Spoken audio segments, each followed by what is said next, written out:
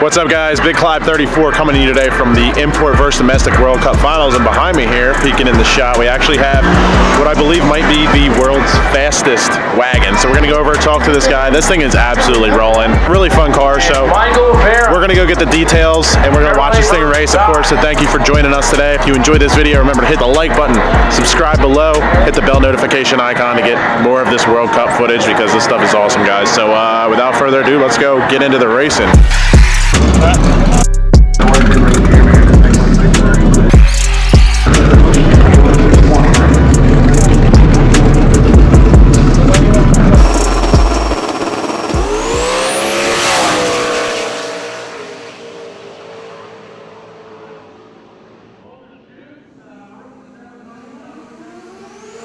Last time you guys see me out here, I was racing Street Fighter. We had 365 with a 76mm in it. I took the 2017 and most of 2018 season off, working on customers' cars. But now we're racing X275. We normally run 410 cubic inch with a Garrett 88mm on it, roughly 2,000 horsepower.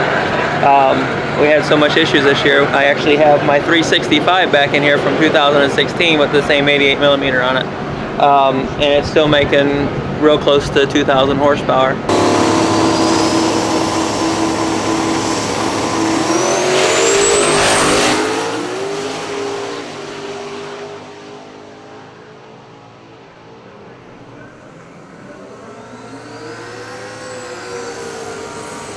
Trying to get in the sixes this year. Right. That's really our only goal, to be here, is to get in the sixes, and if we happen to win, then that would be just a good plus. We weren't supposed to win in 2016. It just, you know, 3 whole shot wins and eliminations really helped a lot.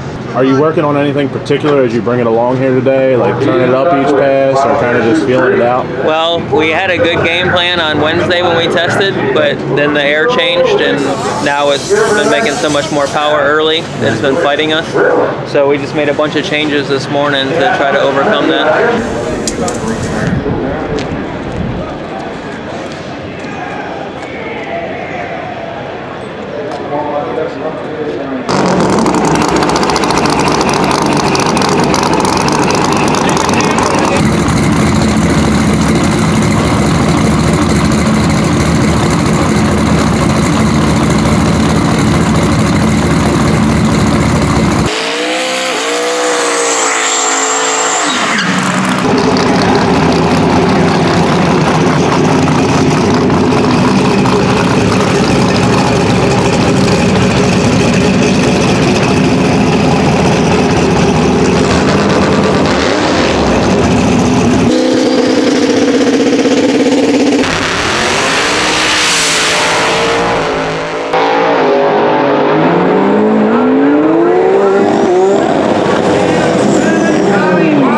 Had the car, tell us a story about, you know, why a wagon, because you're the only wagon that we've seen out. Yeah, so actually I had a 84 Monte Carlo SS, really super nice car, and we were involved in a race called the World Street Race, and we actually crashed the car there.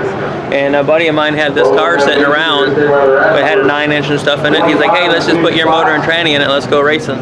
So we did it, and then everybody loved the wagon, you know, and we won a lot of races with it, upgraded it over the years, and it just grew on me. And then, you know, it's went through turbos, blowers, you know, all kinds of different stuff, nitrous, small block stuff, and, you know, I talked about selling it, and everybody was like freaking out, said, don't sell that thing, you know, that's like an iconic car in this type of racing. So it's just growing out of me, and I've had it since 2004.